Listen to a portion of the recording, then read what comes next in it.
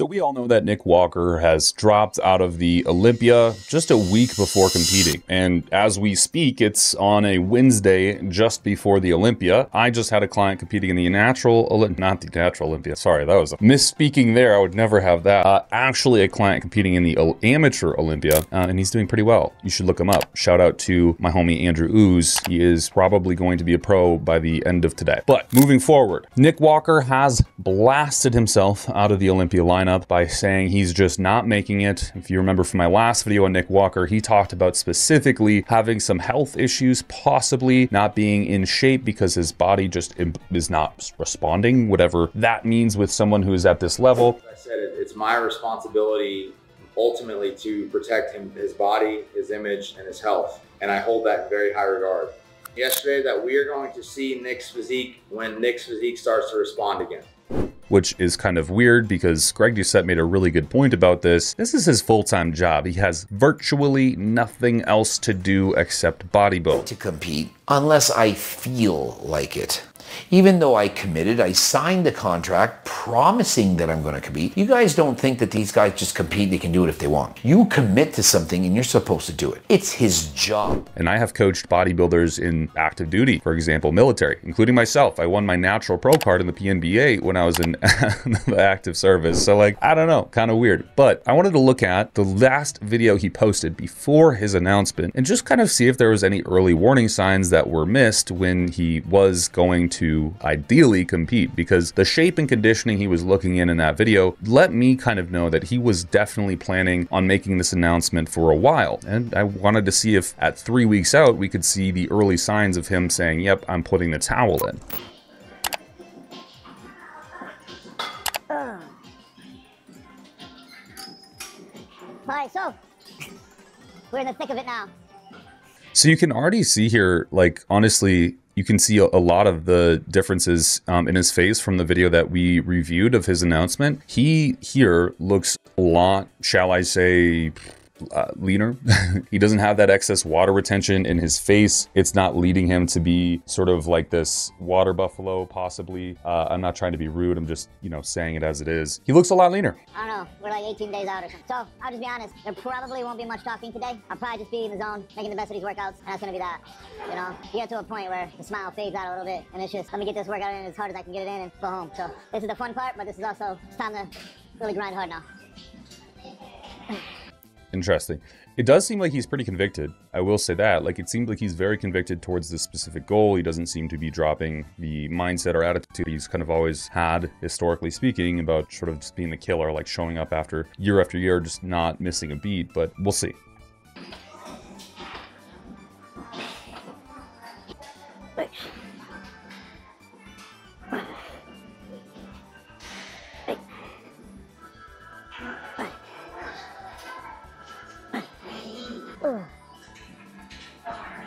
Man, as a cameraman, I have to say this is probably the easiest job this guy's ever had to do. Just walk around and film a guy walking through his workout as if he's sloth-like. It's kind of a dream job, to be honest.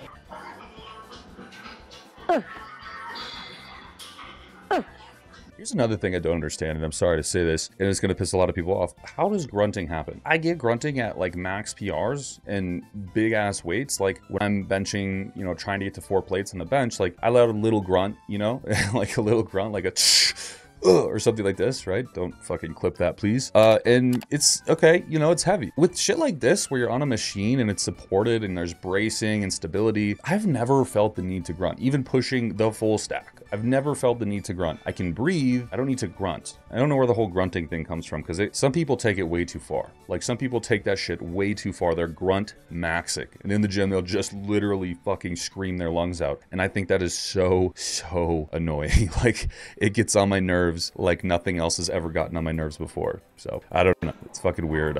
Don't grunt if you're at the gym. Okay. That feels really good. I bet it feels really good.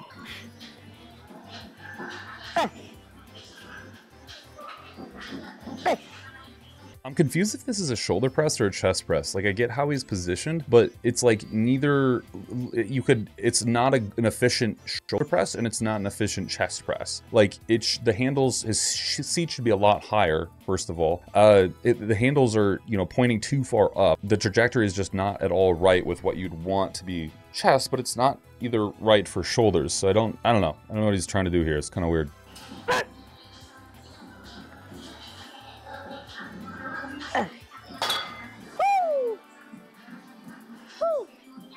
Still racking that bitch out. Couple less reps though. I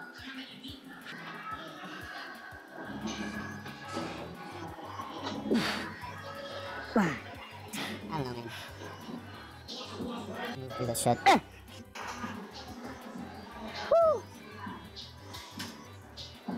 This is about the time frame. I'll switch to more machines and stuff at this point. I'll still use free weights, but not so often. But to be honest, for the upper chest, I feel this more than I feel free weight. This fucking feels good. You're getting really good pumps this close to a show, which is interesting because usually when you're prepping, you don't feel great at all. Like, you feel pretty garbage most of the time when you're trying to do things like this. Prep, get super lean, and you're unable to get a pump. So unless he's taking a massive swath of drugs, which I have no doubt in my mind that he's taking, it is quite interesting to say that he's kind of getting a pump and feeling pretty good. Notably though, his face and jawline is completely leaner, so I wouldn't say at this point he's necessarily given up on the prep.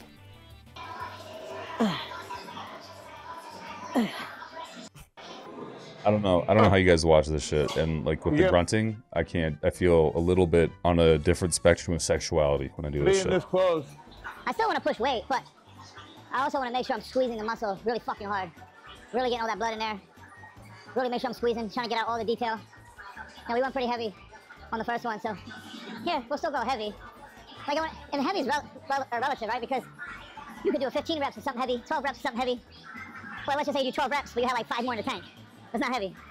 You know, get a nice heavy 12. Why are you talking about this shit? Like, I don't know. And this is going to sound fucked up again, and I'm not criticizing bodybuilding, but bodybuilders more specifically. They always talk about their workouts like they're the most intricate, complicated, nuanced thing in the world. Like, bro, you just did 2 chest presses, okay? He's saying you got to train heavy. He's saying, you know, he's getting the blood in there to get the detail. Like, this is all just hearsay. I don't know why bodybuilders say these things. I mean, I get it. They're trying to articulate their thought process behind things, but at the same time, they're trying to, like, the matter of the fact is, hey, I'm just doing a chest press. You know, like, I'm just pressing with my chest to ideally maintain the muscle I have in my chest. It is not going to get any detail out at all. There's not going to be any direct fat loss mechanisms happening from just pressing through a machine press. So I don't know. It's weird to me how, like, functionally they try to explain things, and it's in reality it's just like you're going to the gym like a lot of the rest of the population does. It's just you have a ton of anabolics in your system, you have a ton of food, and you're probably training a bit harder than the rest of them, but regardless, you're doing the same thing everyone else is doing.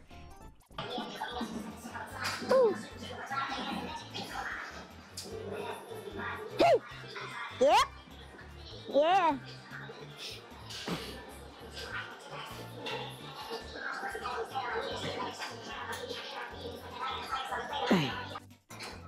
Can go a long way. I think science is science. Can't really argue it. But science doesn't know everybody's body. So that's where I call bullshit with science. Like, for example, I always say if something feels good, you got a good pump, everything's working, keep doing it. Why are you gonna stop? And if a certain movement, you know, whatever you're supposed to train, if you're not really feeling it, it's not working, who says you gotta fucking do it? Nobody. For example, the past couple of chest workouts I haven't really been connecting well with a lot of fly movements. So I'll probably end up doing just one fly movement today and more pressing. And so far, I have the biggest pump right now by pressing. Flies, I don't really get a massive pump. That's why I'm gonna end with them and see if that works a little better, but right now, I got the biggest pump. You know, being 3 weeks out, I got a solid fucking pump here, so.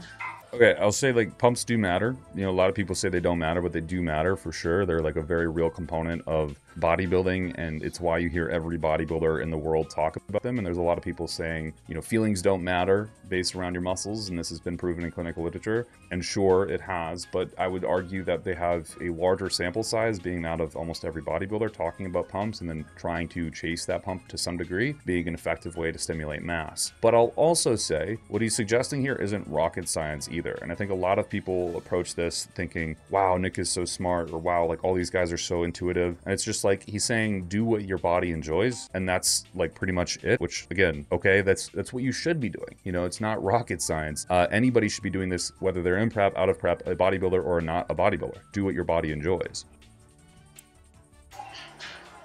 There's no written rule. You gotta do things a certain way. So that's why it's called bullshit.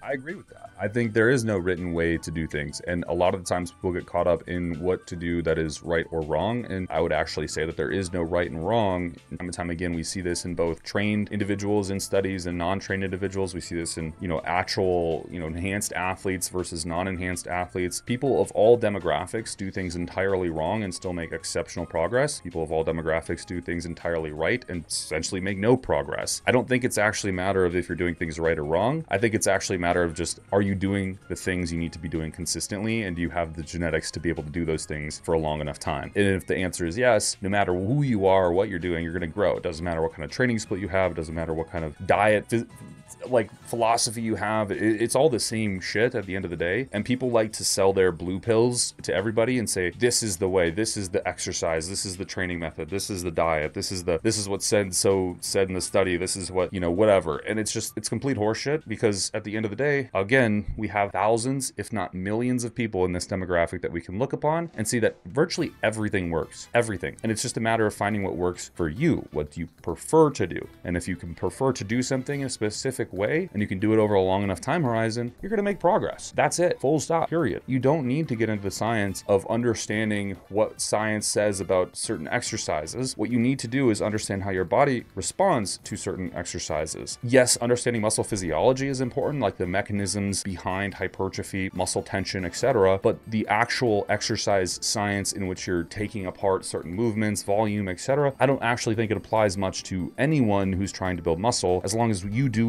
what you enjoy thoroughly. Hello.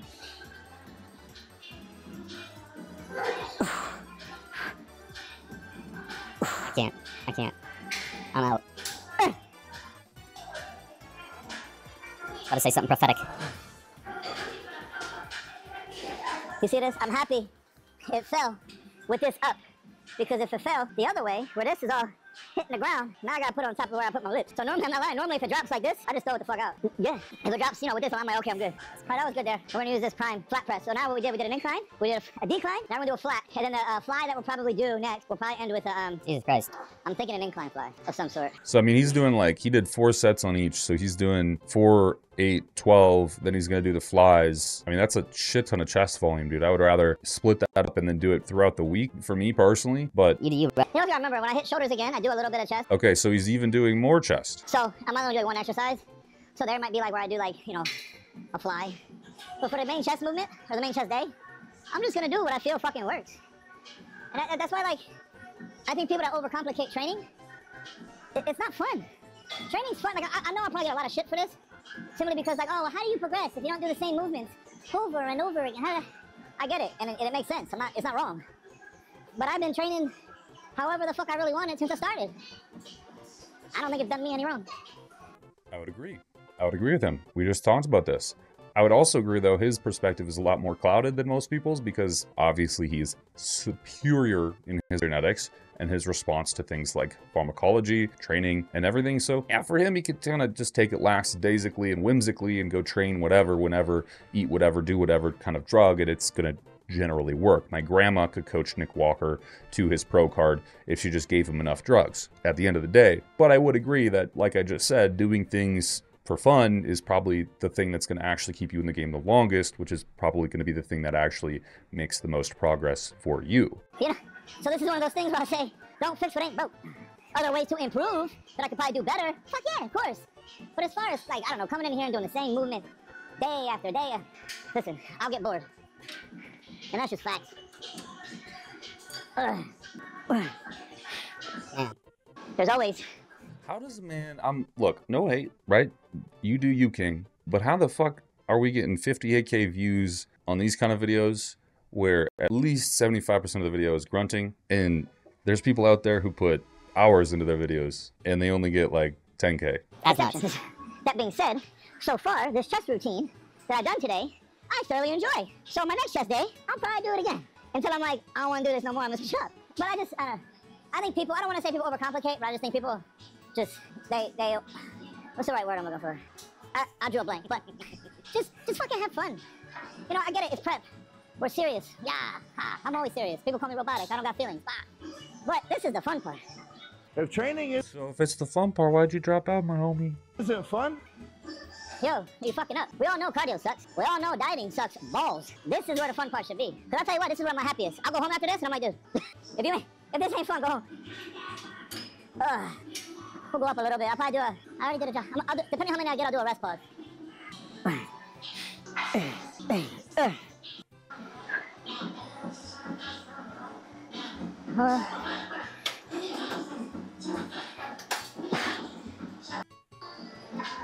I mean, his body's not responding. He's obviously going through a lot of stress. He mentioned that, like, simply put, his body's just not losing weight. But he's pushing himself this hard in the gym, which I get, right? You need to push yourself when you're trying to compete in a professional sport. But at the same time, it's like if you saw your body wasn't responding and you knew there was a lot of stressing happening, wouldn't you, like, pull back on the volume just a little bit? You know, just allow yourself to recover a little bit more. Maybe, hey, man, we're only going to do 3 working sets. It's enough to maintain muscle. It's going to keep stress down. It's going to keep you in a better headspace. We're gonna rock and roll with this, right? I mean, from my perspective, that's what I would have done. Would it have been hard for him to have followed? Sure, but I would admit that the activity that he's doing right now for his big ass body is probably a bit too much for where he's currently at. You probably don't need to be doing this much. There's no extra benefit to doing extra repetitions, extra sets when you're face deep in a deficit, you know, using drugs to maintain all the muscle mass you have. You just need to do the bare minimum right now, recover as best as you can, and then get the fuck out, basically, you know, and I think he's just doing way too much.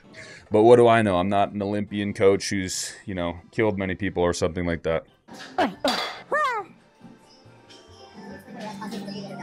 Oh, so rest pause, I went a little times, especially in the off-season prep. If you are going to do an intensifier, I do think drop sets can serve more of a benefit. Just in an injury perspective, you're dropping the load, because rest pause, you're keeping the same weight. So being, you know, getting to that dried out spot and everything else in prep, knock on wood, but prone, putting you at a little more of a risk. So, but I think if you are going to do a rest pause, I see no problem with doing it. Just maybe do it a little lighter of a rep range than if you were to go super, super heavy. That's all. I agree with that. I think, you know, things like mile rep sets, rest pauses, cluster sets, these things actually have a pretty valid place in prep. Not to add sort of junk volume, but just to keep the muscle stimulated but uninjured. And a lot of people will try to, you know, there's a saying that people always use in bodybuilding, like, what is it? Take the girl that you brought to the prom to dance or something, leave with the girl you came with. Some shit like this, where you basically have to keep hitting PRs all prep. You have to keep your strength up all prep. And then, you know, you're just supposedly supposed to walk on stage still hitting your maxes from when you were in your off season. I think that's completely valuable. You don't need to do that. It's pretty clear that your body will still respond even with lesser load. And cluster sets or one of these variations is a really good way to just stimulate but not annihilate and cause injury from those heavy loads where you have less integrity within your joints and tissues. Mass moves mass, and when you lose a lot of mass and you try to still lift the same mass that you were moving, you become a lot more fragile. So I think it's a good point to make where you could say, hey, cluster sets are probably going to be more effective for most people in terms of a prep situation because they do limit the risk of overloading and then therefore injuring. And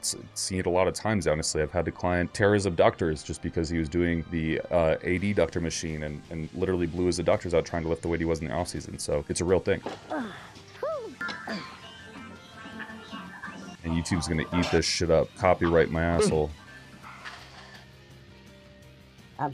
They copyrighted him because the audio stopped. They must have just removed this because, like, the copyright system got him. Know that. Biceps done. I'm gonna do one shoulder movement. You guys know that. I'm gonna do dumbbell, side laterals, 3, 4 sets, 12, 15 reps. Not crazy. Not until failure. Just wanna put some blood in there. So I know my waist is shrinking. These shorts are getting too big. Brother. Your hips might be shrinking, but we all just saw that video, okay? Don't fool yourself, homie. Don't fool yourself. Like I said, if Nick Walker was in the right mind, or his coach, whoever, he would be fasting, you know, doing a 5-on-2 off approach where he eats for 5 days, fasts for 2 days, eats for 5 days, fasts for 2 days. He would go down to TRT, he would lose a ton of mass, and then he would try to rebuild his physique, but differently, with less food and depending more on muscle memory to build his physique than drugs, food, and all that other bullshit, because he needs to shrink that waist. If he shrunk that waist, his legs would look impressive. Right now they look atrocious. He needs to get rid of that visceral fat. He needs to get rid of his fatty liver disease. He needs to get rid of these things that we all know he has, because it's the only way you would have a gut protrusion like this. He needs to fix it, but I don't think he ever will, because his mindset is just eat food, train, take drug, eat food, train, and that will fuck you up. He's talked about being a robot. That's not a good thing. Like, I'm sorry guys, people think that's a good thing in a bodybuilder. That's not a good thing. Yes, it's repetition is good to a certain extent, but you also have to realize when the repetition needs to be broken, because it's creating it's a problem. It's a Swiss cheese model, right? Let's say you start with a Swiss cheese slice and you keep stacking Swiss cheese slices on top of each other. At some point or another, a hole in the Swiss cheese is going to line up between all the slices, and that's the big error. You keep carrying that error along as you keep through your model, and that repetition keeps forming, and eventually when the repetition stops, that hole clears out, huge error happens. Fatty liver disease, heart attack, disease, all this shit that we don't want to see people experiencing in a sport because it creates such a bad fucking name. It would be awesome if they paid attention to it and actually addressed the issues, which, yeah, might require you to take 3 steps back, but you're going to take 6 forward.